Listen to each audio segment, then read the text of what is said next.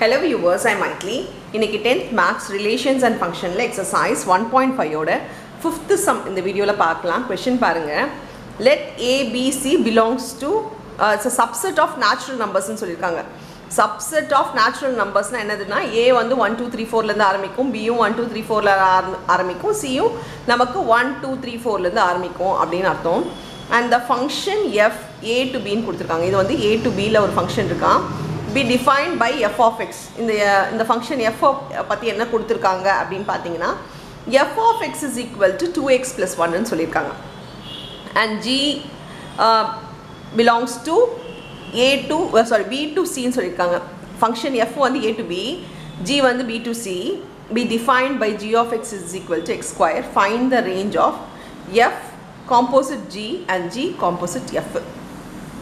இப்போ என்ன கொடுத்திருக்காங்கன்னா f of x g of x கொடுத்திருக்காங்க. நமக்கு இது ABC பத்தி பிரச்சனை இல்லை. இது வந்து ஒரு நேச்சுரல் நம்பர்ஸ் அப்படின்றது தெரியுது. அப்படினா x இங்க வர வேல்யூஸும் நமக்கு நேச்சுரல் நம்பர்ஸ் தான் வரும்.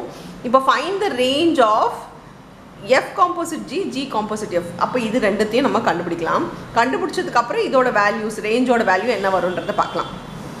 ரேஞ்ச்ன்றது உங்களுக்கு தெரியும். f of x இல்ல வந்து இந்த f of x ஓட வேல்யூ இல்லனா வந்து y ஓட வேல்யூ, இதுதான் நம்மளோட ரேஞ்ச் ன்னு சொல்லுவோம்.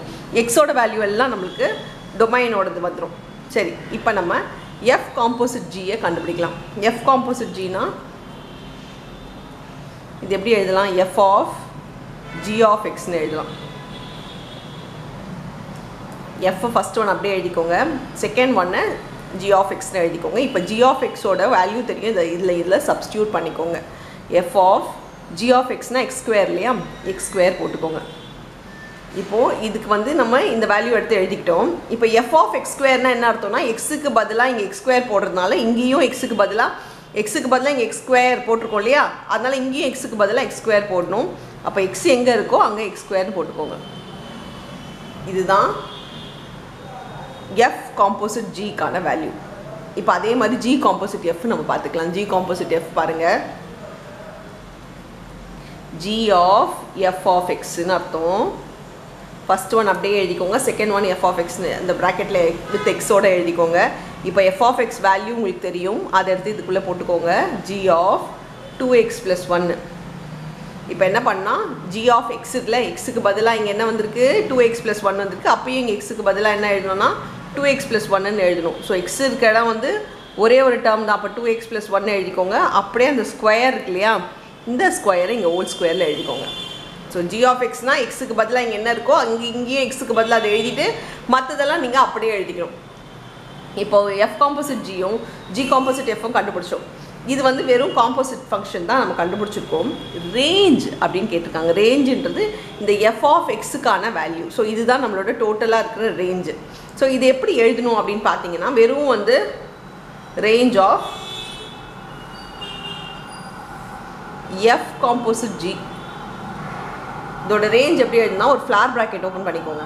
ரேஞ்சுன்றது உங்களுக்கு முன்னாடியே சொன்னேன், f of x இல்லை y ஓட வேல்யூன்னு சொல்லியிருக்கேன். அப்போ எனக்கு ரேஞ்சுன்றது y ஓட வேல்யூ அப்படின்றதுனால y-ன்னு எழுதிக்கணும்.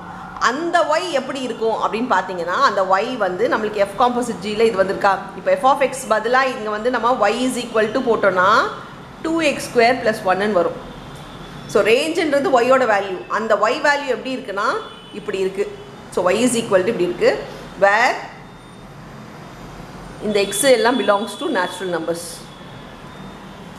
இந்த x natural numbers நான் ஏற்கனவே மேலே கொடுத்ததுனால 1 2 3 4 5 6ன்னு ஒன்றா போட்டுக்கிட்டே வந்தோம்னா அதோட ரேஞ்ச் y-ஓட ஆன்சர் நம்மளுக்கு வந்துடும். ஸோ அது போட்டு காட்ட முடியாது, ஒன்று எழுதிட்டு இருக்க வேணாம். அதனால் இதை வந்து டைரெக்டாக இப்படி எழுதிக்கலாம். ஸோ ரேஞ்ச் ஆஃப் இப்போது g composite f எப்படி எழுதணும்? Range of g composite f அதுவும் அதே மாதிரி தான் y, where y is equal to இந்த value 2x plus 1 the whole square. இதே மாதிரி தான் x belongs to natural numbers. So இது ஒரு ஃப்ளார் ப்ராக்கெட்டில் எழுதுனா சம்மு முடிஞ்சிடும். அவ்வளோதான் இந்த சம். தேங்க்யூ.